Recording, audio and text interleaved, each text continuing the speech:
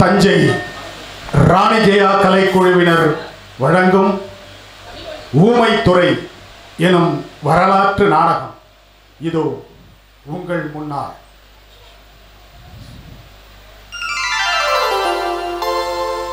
அன்புடையே வணக்கம். சுமார் 200 ஆண்டுகளுக்கு முன் கிழக்கிந்திய கம்பெனியான பிரிட்டிஷாரால் பிரித்தாளப்பட்டது நமது இந்திய பெருங்கண்டம். அந்த வெள்ளைக்கார கொள்ளையர்களை எதிர்த்து முதலில் போர் முழக்கமிட்டவர்கள் நமது தென்னிந்திய வல்லவர்கள்.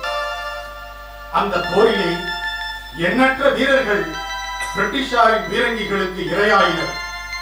ஆனாலும் அஞ்சாமல் நெஞ்சம் நிமிர்த்தி போர் தடுத்தான் கெட்டி பொம்மு எனும் கட்டபொம்மன். தம்பியுடையான் படைக்கஞ்சான் எனும் இலக்கணத்தை மெய்ப்பித்தான் அவனது தம்பி குமாரசாமி. அந்த கெட்டிக்கார அண்ணன் கட்டபொம்மனின் புகழ் திசையெட்டும் எட்டும் வேளையில்தான் பரங்கியர் கைக்கூலியான எட்டப்பனால் காட்டிக் கொடுக்கப்பட்டு கயத்தாற்றில் கயிற்றிலிடப்பட்டான் கட்டபொம்மன். அண்ணன் மூட்டிச் சென்ற சுதந்திர தீயை அணையாமல் ஊதி ஊதி வளர்த்தான் தம்பி குமாரசாமி. யார் இந்த குமாரசாமி?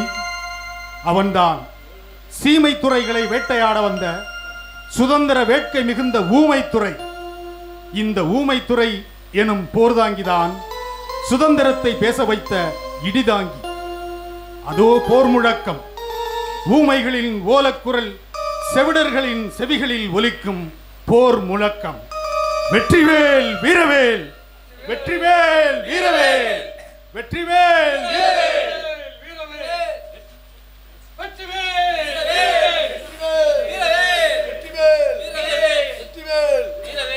வெள்ளையரை நடுங்கச் செய்த எங்கள் அண்ணன் இன்று உயிரோடு இல்லை.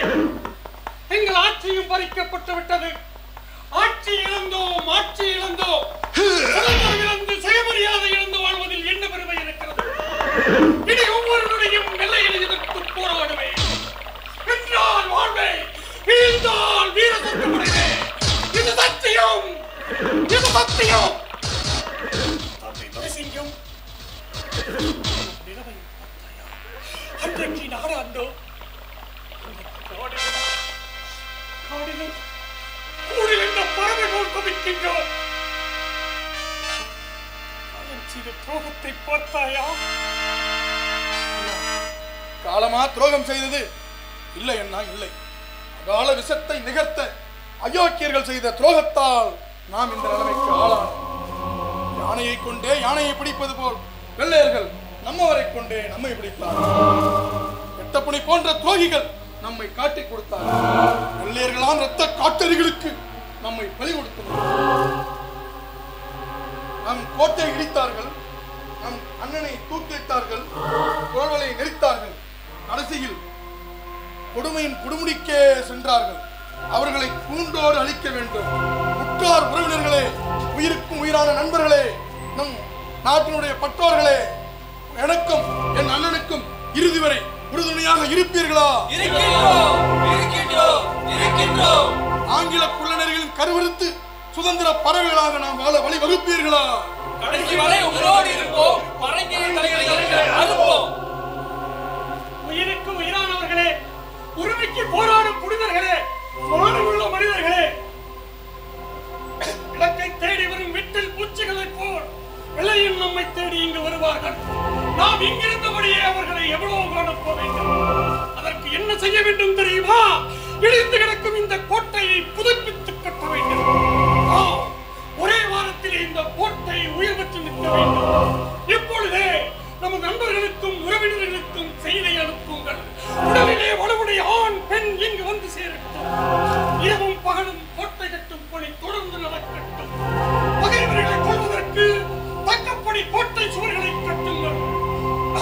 ஆட்டம் இழந்த ஆங்கில புடையை அழிப்பதற்கு சக்தி வாய்ந்த போர் கருவிகளை கோட்டை உட்புறமாக மறைத்து வையுங்கள்.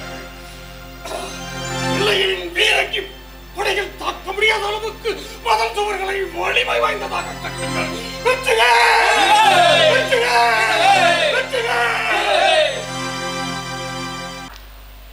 Welcome mister ஏட்டப்பு, welcome welcome.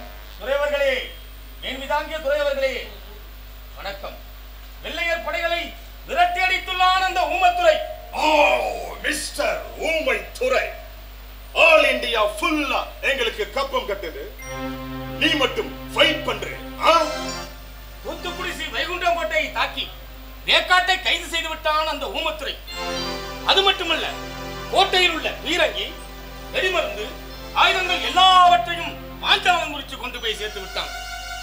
Marudhu சகோதரோடு சேர்த்து கொண்டு அவன் நடிக்கும் குற்றத்துக்கு தாங்கள் தான் கட்டம் கட்ட வேண்டும். அவனை இப்படியே விட்டு வைத்தால் இந்த நாட்டில் வெள்ளையருக்கு இடமே இல்லாமல் போய்விடும். பாஞ்சாலங்குறிச்சியில் நீங்கள் அளந்து பிரித்த பகுதிகளை எல்லாம் இப்போது பாஞ்சாலங்குறிச்சியோடு சேர்த்து வரி வசூல் பண்ணுகிறான். என்ன சொல்ற? மண் கோட்டையை கட்டிட்டு எங்களுக்கு சேலஞ்ச் பண்றானா? இந்த கர்னல் பீட்டர் அக்னியோ யாருன்னு காட்டுறேன். அவனையும் அவன் அண்ணனை போல தூக்கிலே மாற்றேன். அந்த ஊமையனை பிடித்து அவன் உடம்பு தோலை உரித்து அதிலே பறை செய்து வெள்ளையரை எதிர்ப்போர் எவராக இருந்தாலும் அந்த பறையினாலே பறைசாற்றுவோம். துறையவர்களே, ஈக்கான், எலியார் போன்ற எண்ணற்ற தளபதிகளை கொன்று குவித்துள்ளான். நடக்கவிருக்கும் போரிலே அந்த ஊமத்துறையையும் அவனை சேர்ந்த மற்ற அயோக்கியர்களையும் கட்டி இருந்து வைத்து உங்கள் காலடியில் உருட்டுகிறேன். அந்த ஊமத்துறை கொல்லாதவன். அதனால் தான் சொல்கிறேன், அவன் என் இனத்தை சேர்ந்தவனாக இருந்தாலும் அவனை ஒழித்து கட்ட வேண்டும் என்று. அந்த ஊமையன் நீர்பூத்த நெருப்பு, பதுங்கி இருக்கும் வேங்கை, மேன்மைதாங்கிய துறையவர்கள் தான் அவர்களை ஈவிரக்கமின்றி தாக்கி அவனையும் அவன் தம்பியையும் தூக்கிலிட வேண்டும். அதை பார்த்து நான் ரசிக்க வேண்டும். Within 3 days, Umaidhurai and his brother, ரெண்டு பேரையும் arrest பண்ணலே. I have to resign my post. Durasingam, நற்செய்தி ஒன்று. என்ன செய்தி? சொல்லுங்கள் மன்னா. ஆங்கில சேனாதிபதி ஒருவர் ஊமத்துறையை பிடிக்காமல் போக மாட்டேன் என்று சபதம் எடுத்துள்ளார். நாம் நலிவுற்றிருந்த போது புலியாய் பாய்ந்தார்கள் அந்த புல்லர்கள். அவர்களுக்கு இப்போதுதான் அழிவின் அஸ்திவாரம் போடப்பட்டுள்ளது. துள்ளி குதித்த அந்த ஊமையனை ஒழித்து கட்ட திருச்சிராப்பள்ளி, மதுரை, ராமநாதபுரம், பெங்களூர் ஆகிய இடங்களில் இருந்து பெரும் பெரும் படையே வரப்போகிறது. வரட்டும் வரட்டும், பாஞ்சாலங்குறிச்சியே பஞ்சு பஞ்சாக பறக்கட்டும். ஊமைத்துறை, துரைசிங்கம் மட்டும் நம் எதிரி அல்ல. பாஞ்சை மக்கள், மண், புல், பூண்டு அனைத்தும் நம் எதிரிகள். இதுதான் அவனுக்கு வேட்டு, அதுதான் நமக்கு வேட்டை. பழி தீர்க்கும் நேரம் பார்த்துக் கொண்டிருந்தான் இந்த அழகுமுத்து. அழகுமுத்துவை அவமானப்படுத்திய அந்த அயோக்கியர்களுக்கு தக்க பாடம் புகட்டும் நேரம். தளபதி அழகுமுத்து, நமது படை வீரர்கள் எத்தனை பேர் இருக்கிறார்கள்? 2500 பேர் இருக்கிறார்கள்.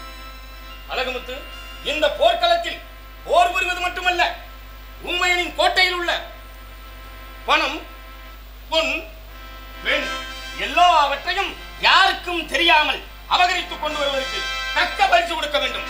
போர்க்களத்தில் அந்த புல்லர்களை மடிய வைத்து அவர்களுக்கு உறுதுணையாக இருந்த மங்கைகளை மானபங்கப்படுத்த போகிறான் இந்த அழகுமுத்து. இந்த எட்டப்பனை ஏளனம் செய்தவனை என்னதான் கொடுமை செய்தாலும் என் மனம் நிறையாடும். பாஞ்சை கோட்டை வெள்ளையர் படை சூறையாடட்டும். எஞ்சிய ஊர்களையும் ஊர் மக்களையும் எட்டயபுரத்தில் இளைஞர்கள் சூறையாடுவார்கள். பாஞ்சாலங்குறிச்சியே சுடுகாடாக மாற வேண்டும். அண்ணா, பாஞ்சையை பஞ்சபூமியாக்க ஒரு அழகான திட்டம் வைத்துள்ளேன். திட்டமா? என்ன என்ன என்ன திட்டம்? போர் நடக்கும் பொழுது விளைந்த பயிர்களை எல்லாம் தீக்கிரையாக்க வேண்டும். உணவுப் பொருட்கள் இருக்கும் இடமெல்லாம் ஒரே இரவில் தீக்கிரையாக்க வேண்டும். இதுதான் என் திட்டம். ஆம், அந்த ஊமையனும் அவன் தம்பியும் தூக்கில் தொங்க வேண்டும். குடிமக்களோ பஞ்சம் பஞ்சம் என்று பசியால் சாக வேண்டும். என்ன திமிர் இருந்தால் 7 நாட்களுக்குள் கோட்டை கட்டுவான். மன்னா, பாஞ்சை மக்களை பரதேசிகளாக ஆக்கி காட்டுகிறேன் பாருங்கள். மகாராணி, உங்களுக்கு ஒரு ஓலை ஒன்று வந்துள்ளது.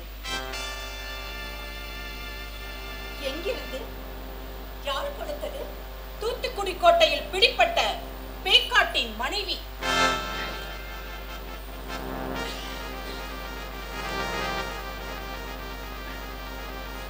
பாவம், பெண்மனம் பரிதவிக்கிறது. விடைபெறுகிறேன் மகாராணி. வருகிறேன் மன்னா.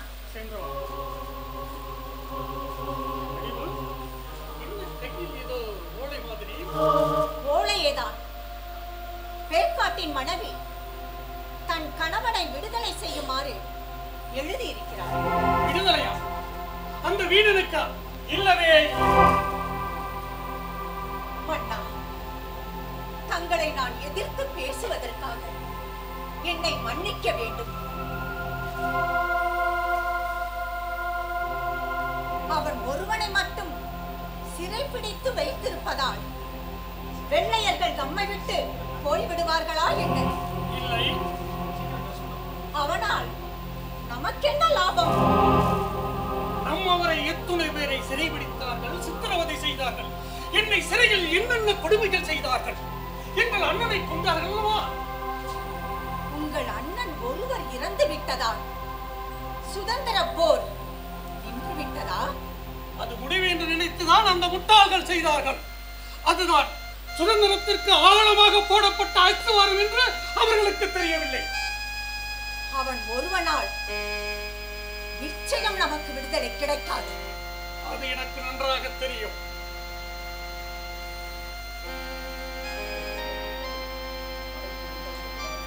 மழைக்கு கொண்ட வந்த பிடாரி மண்ணுக்கு சருத்தம் போடுகிறதே. மன்னா, தன் கணவனை விடுதலை செய்து விட்டால் நாங்கள் இருவரும் இந்த நாட்டை விட்டே போய்விடுகிறோம் என்று ஓலையின் மூலமாக உயிர் பிச்சை கேட்கிறார். அதுதான் தாய்க்குளத்திடமே பிச்சை கேட்கிறதோ?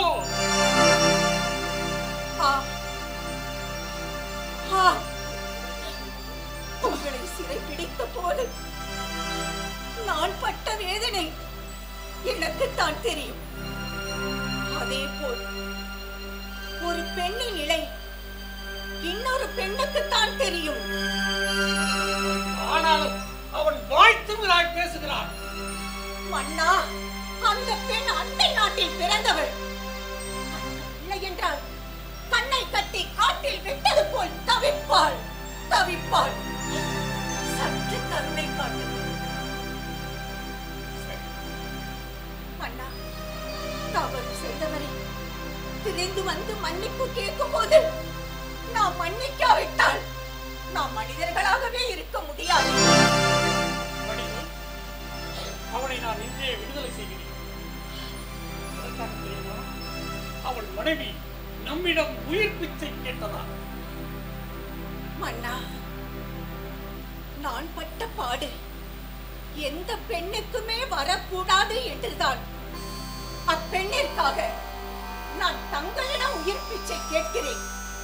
ஆம், அவர்கள் இருவரும் நம் நாட்டை விட்டு போவது வெள்ளையர்கள் வெளியேறுவதற்கு பிள்ளையார் சுழியாக அமையட்டும். மன்னா, மன்னா, என்ன அவசர செய்தி. என்ன செய்தி? நாளை நம் மீது தாக்குதல் நடத்த உள்ளனர். வெள்ளையர்கள் 12,000 பேர் வருகிறார்களாம். தாக்குதலுக்கு தலைமை ஏற்றிருப்பது கர்னல் பீட்டர் ரக்னி. சென்று வா. விடைபெறுகிறேன் மன்னா. வீரா, தளபதியாரை அழைத்து வரும்.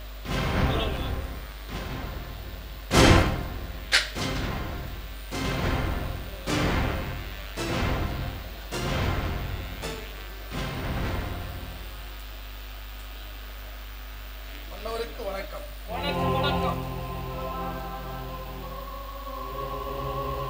நாளை காலை போர் தொடங்கலாம். போர் முனை எப்படி உள்ளது? கோட்டையின் மதிலில் மேல் ஏராளமான போர்க்கருவிகள் குவிக்கப்பட்டுள்ளன. கவன்களில் கல் வைத்து வீசி உயிர்களை பறிப்பதற்கு கூடையாக கற்களும் இரும்பு குண்டுகளும் நிறைத்து வைக்கப்பட்டுள்ளது. ஈயத்தையும் சொம்புவையும் உருக்கி குதிக்க எதிரிகள் மேல் ஊற்றுவதற்காக கொப்பரைகளில் நிறைத்து வைக்கப்பட்டுள்ளது. ஈட்டி, வேல், வாள், கைக்குண்டுகள் ஆகியவற்றை தாங்கிய வீரர்கள் தங்கள் கோட்டை மேல் நிறுத்தி வைக்கப்பட்டுள்ளார்கள். ஈட்டிகள், இரும்பு கோடர்கள் தாங்கிய வீரர்கள் கோட்டை சுவர்களுக்கு பின் மறைவாக நிற்கிறார்கள். 600க்கு மேற்பட்ட வீரர்கள் கையில் வெடிகுண்டுடன் எதிரியை எதிர்நோக்கி காத்திருக்கிறார்கள். வில்லிலே கற்குண்டுகள் வைத்து குறிதவராமல் தாக்கக்கூடிய வில்லாளிகள் சுமார் 200 பேர் கோட்டையின் மதில்கள் மேல் கருத்து நிற்கிறார்கள். 100 கணக்கான வீரர்கள் துப்பாக்கி ஏந்தி கையில் வெடிகுண்டு காத்திருக்கிறார்கள். 6 பீரங்கி குண்டுகள் கோட்டை மதில்கள் மேல் நிறுத்தி வைக்கப்பட்டுள்ளது. மிக்க மகிழ்ச்சி. இப்போரிலே நாம் வெற்றி பெற செந்தூர் முருகனை மனதில் நினைத்து நம்மிடம் அறைகூவலிடம் அந்நிய ஆண்டி பயல்களுக்கெல்லாம் இதுதான் யமனின் இருப்பிடம். முந்தைய போரிலே வெள்ளையரின் உடல்களை நாய்களும் நரிகளும் கழுகுகளும் விடிய விடிய வயிறு உடைக்க தின்றது போல் இந்த போரிலே வெள்ளையரின் உடல்களை கத்திகளுக்கும் மருந்துகளுக்கும் விருந்தாக்க வேண்டும். உங்கள் ஆணைப்படியே நடக்கும். இருவரும் படை நடத்துங்கள். உங்களுக்கு உறுதுணையாக இருக்கிறேன். அத்தோடு எல்லா வீரர்களையும் நான் ஒரு முறை பார்க்க வேண்டும். மன்னவரே வருக, பார்வையிடுங்கள், படை நடத்த ஆணையிடுங்கள்.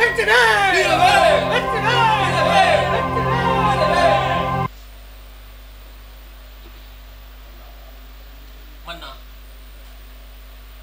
காலையிலிருந்து போர்படை தளபதிகள் உங்களை தேடி வந்து கொண்டிருக்கிறார்கள். காலையில் தொடங்கி பீரங்கிகள் சத்தம் காதுகளை கேட்க முடியாத அளவுக்கு இடித்துக் கொண்டிருக்கிறது மன்னா. கோட்டையை சுற்றியுள்ள அனைத்து சுவர்களும் இடித்து தள்ளிவிட்டார்கள். வெள்ளைய தளபதியோ போரை நிறுத்துவான் என்று எதிர்பார்க்கிறோம். நாம் வீரர்கள் ஆயிரக்கணக்கான பேர் மாண்டிவிட்டார்கள்.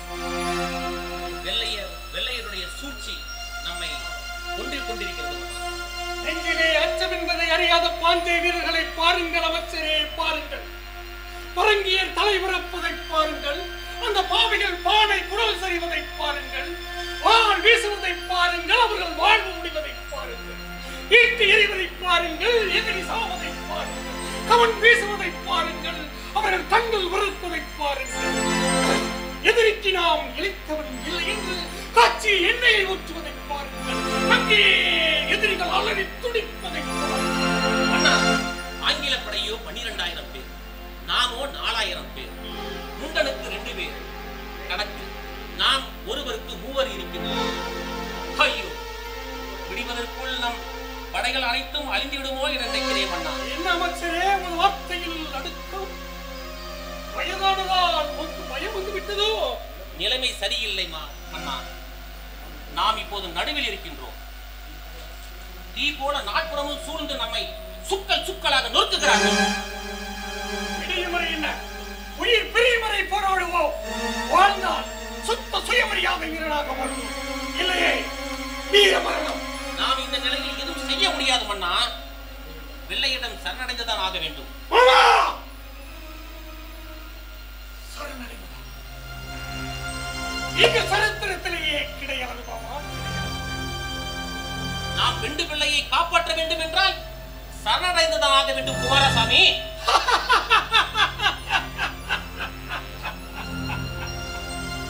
உங்கள் பேச்சு வேடிக்கையாக இருக்கிறது மாமா. நமக்கு மட்டும்தானா வெள்ள வேண்டுகள் இருக்கிறார்கள்? என் ஆடு கேட்டு எத்தனை பேரின் கண்ணெதிரே இறந்து கிடக்கிறார்கள். என்ன சன்னியாசியா? அவர்களுக்கும் பிள்ளை வேண்டுகள் இருக்கு மாமா, இருக்கு. நாமோ அரச பரம்பரை. நம் பரம்பரை நம்மோடு அழிந்து விடுமோ என்று நினைக்கிறேன். அடிமை என்ற பெயரில் நம் பரம்பரை வாழ்வதை விட அழிவதே மேல். அண்ணா, ஆமச்சரே, வேறொன்று பயமில்லை. வீரவன் துணை என்றும் நமக்குண்டு. அண்ணா, பரங்கியர் படையை வீழ்த்தும் அளவுக்கு நீங்கள் போராடுங்கள். அமைச்சரே, வடக்கு புற வாயிலில் துரைசிங்கம் வருவாரை சுற்றி வாயில் போடும் காட்டாறு வெள்ளம் போல் போர் புரிகிறார். மேற்கு புறத்தில் சிவத்தையா பொங்கும் கடல் போல் போர் புரிகிறார். தெற்கு புற வாசலில் தீரன் சிவசங்கு சீறி பாய்கிறார். அதோ அதோ பாருங்கள், கோட்டை இடிந்து விழுகிறது. நாம் இனி தப்ப முடியாது. வடக்கு புற வாயிலுக்கு சென்று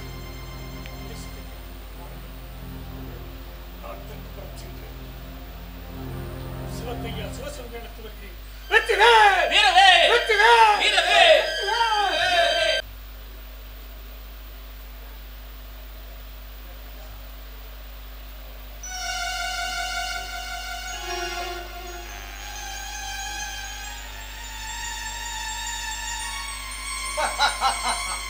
பரதேசிகளே, இனி இந்த உத்தம பத்தினியை உங்களால் காப்பாற்றவே முடியாது.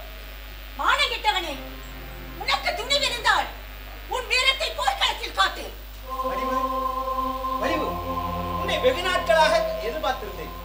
இன்றுதான் இந்த வேலை கிடைத்தது. நாளை காலை உன் கணவனும் அவன் தம்பியும் தூக்கு மேடைக்கு இரையாகி விடுவார்கள். இன்று நீயும் வீர வல்லமாவும் எனக்கும் என் மன்னனுக்கும் விருந்தாக போகிறீர்கள். மானங்கெட்டவனே,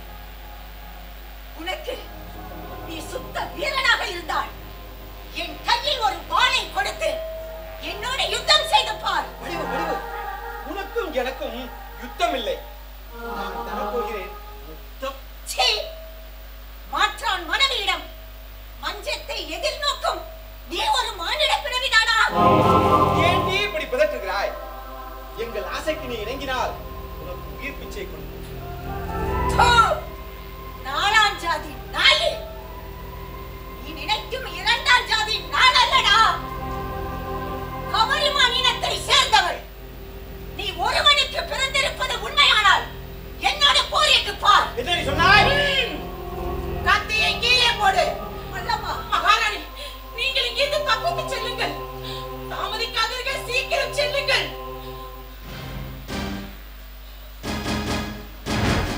தேவி, கோட்டையில் உள்ள பெண்களை எல்லாம் தப்பிக்க சொல்லுங்கள். தப்பிக்க முடியாவிட்டால் தற்கொலை செய்து கொள்ள சொல்லுங்கள். கெட்டப்பனின் ஏவலாட்கள் மங்கையரின் மானத்தை ஏழு போட வருகிறார்கள். வாழ்க்க முடியாத பெண்களை நானே குத்தி கொன்று விட்டேன். என்னடி வீரம் பேசுகிறாய்? தமிழ் பெண்கள் தன்மான உடையவர்கள், உயிரை விட மானத்தை மதிப்பவர்கள். மானத்தை காக்க உயிரையும் விடுவார்கள். வெற்றிவேல், வீரவேல், வெற்றிவேல், வீரவேல். செக்கம்மா, செக்கம்மா, இதோ உன் காலடியில் என் உயிரை சேர்த்துக் கொள் தாயே. My God! Very great. Really great. போட்டுக்குள்ளே இந்த சோல்ஜர்ஸ் எல்லாம் லேடிஸ் எல்லாம் சூசைட் பண்ணி சாகு. என் லைஃப்ல இப்படி ஒரு பீப்புள்ஸ் நான் பார்த்ததே இல்லை.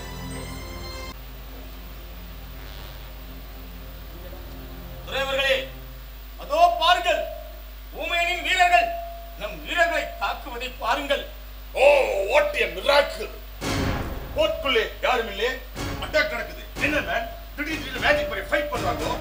துறைவர்களே, அவர்கள் பதுங்கு குழியிலிருந்து வாய்ந்து தாக்குகிறார்கள். என்னப்போ இவர்களை இப்படியே விட்டு வச்சா பிரிட்டிஷ் மிலிட்டரியே அழிஞ்சு போயிடும். ஓ, இவங்களே எப்படி க்ளோஸ் பண்றது?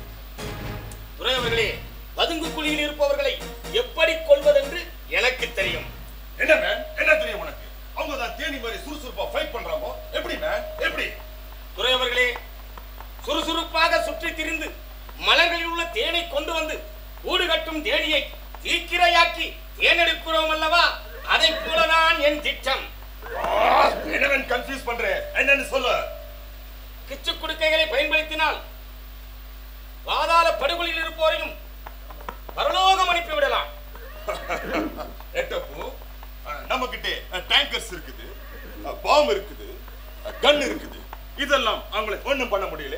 கிச்சு குடுக்கை பண்ணுதுங்கிறேன். எப்படி எப்படி மேன்? துறைவர்களே, சுரை குடுக்கைகளில் மிளகாய் வற்றல், கருமருந்து, மயக்க மருந்து இவைகளை எல்லாம் போட்டு நெருப்பை பற்ற வைத்து கோட்டை பகுதிகளில் போட்டுவிட்டால் அதிலிருந்து கிளம்பும் புகை பதுங்கு குழியில் இருப்பவர்களை கொன்றுவிடும்.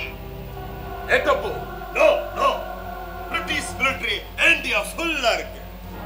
ஆஃப்டர் ஆல் ஒரு ஜமீனுக்கு மருந்து குடுக்கையை போறதா? நோ, நம்ம மிலிட்டரியை தொடர்ந்து ஃபைட் பண்ண சொல்லும். ஊமைத்துறையை தேடி கண்டுபிடிக்க சொல்லும். குட்டை எல்லாம் நோ நோ. துறையவர்களே, இந்த முறையை நீங்கள் கைவிட்டால் அந்த ஊமையனையும் அவன் தம்பியையும் நீங்கள் ஒரு காலம் பிடிக்கவே முடியாது. எட்டப்போ இதுவரைக்கும் 4 times அட்டாக் பண்ணிருக்கோம். 15 மேஜர்ஸை மிஸ் பண்ணிருக்கோம். கிட்டத்தட்ட 2000 சோல்ஜர்ஸ் மிஸ் பண்ணிருக்கோம். இவர்களை இப்படியே விட்டுட்டா இந்தியாவுல நாம இருக்கவே முடியாது. So you can do that. குட்கையை போட சொல்லு. உத்தரவு துறையவர்களே.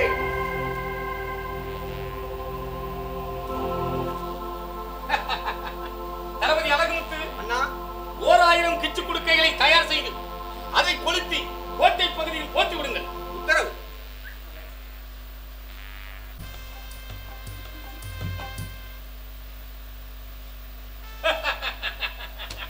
என்ன துரைசிங்கம், கொதிக்கும் எண்ணெயில் விழுந்த கடுகு போல் துள்ளி குதித்தாயே, இப்போது உன் நிலையை பார்த்து நான் பரிதாபப்படுகிறேன்.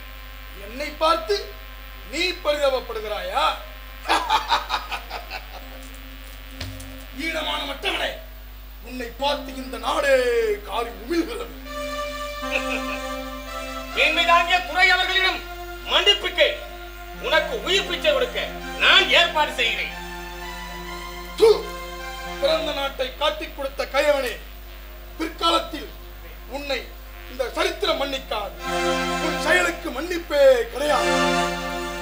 நெஞ்சப்படுத்தவன் நான். என்னை பார்த்தா வெள்ளைக்கார நாய்களிடம் மன்னிப்பு கேட்க சொல்கிறாய். சிங்கம், உன் வாழ்வு முடியப் போவதால் வாய்க்கு வந்தவாறு பேசாதே. உன் மீது குற்றம் சாட்டப்பட்டுள்ளது. குற்றமா? என்ன குற்றம்? வெள்ளையருக்கு வரி கொடுக்க மறுத்தது உன் முதல் குற்றம். வெள்ளையரை அவமதித்தது இரண்டாவது குற்றம். வெள்ளையரின் கைவசம் இருந்த கோட்டைகளை திடீர் தாக்குதல் நடத்தி அதில் உள்ள ஆயுதங்களை கையால் பிடித்தது நான்காவது குற்றம். பிரிட்டிஷ் படையை எதிர்த்து சுமார் 10 தளபதிகளையும் எண்ணற்ற வீரர்களையும் உயிர்களை பறித்தது நான்காவது குற்றம். பிரிட்டிஷ் படையை எதிர்த்து சுமார் எண்ணற்ற தளபதியை கொன்றது ஐந்தாவது குற்றம். பிரிட்டிஷ் சட்டப்படி இந்த துறை சிங்கத்திற்கும் அவனை சேர்ந்த 24 கூட்டாளிகளுக்கும் இன்று பலர் பார்க்க பகிரங்கமாக தூக்கிலிட வேண்டும். வெள்ளையரை எதிர்ப்பவர் எவராக இருந்தாலும் எல்லோருக்கும் இதுதான் கதி என்று மக்கள் உணரட்டும், மக்கள் உணரட்டும். நாயே, சாவை கண்டு அஞ்சும் கோலை குடியில் பிறந்தவன் அல்ல நான். மரணத்தையும் மனதார ஏற்றுக்கொள்ளும் வீர பரம்பரையில் பிறந்தவன் நான். வெள்ளையர்களே, நாங்கள் லட்சியவாதிகள். எங்களை நீங்கள் அழித்து விட முடியாது. அன்று எங்கள் அண்ணனை தூக்கிலிட்டீர்களே, நின்று விட்டதா சுதந்திர போர். இன்று நான் தூக்கிலே தொங்கினாலும் அழிவது என் உயிரும் உடலும் தான். ஆனால் லட்சியம் அழியவே அழியாது. லட்சியம் அழிந்ததாக வரலாறே கிடையாது. நாங்கள் இறந்தாலும் நிச்சயம் ஒரு நாள் இந்த மண் சுதந்திர மண்ணாக மாறும். வெற்றிவேல், வீரவேல், வெற்றிவேல், வேல்வேல். திருச்செந்தூர் முருகா, என் உயிரை உன் காலடியில் சேர்த்துக்கொள். தெக்கம்மா, என்னை ஏற்றுக்கொள். அவனை இழுத்து வாருங்கள்.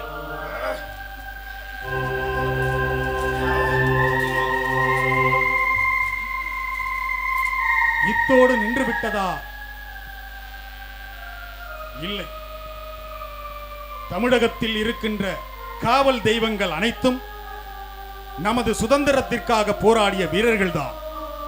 நம் தமிழ் மக்களின் வீரத்தை கண்டு வெள்ளையர்களை வியக்க வைத்த குமாரசாமி எனும் ஊமைத்துறை தமிழ் குலம் காக்க இடைவிடாது இறுதி வரை போராடி ஊமை கருப்பர் என புதுக்கோட்டை மாவட்டம் குமாரப்பட்டியில் தமிழர் குலத்தின் குலதெய்வமாக இன்றளவும் கும்பிடப்பட்டு வருகிறார்.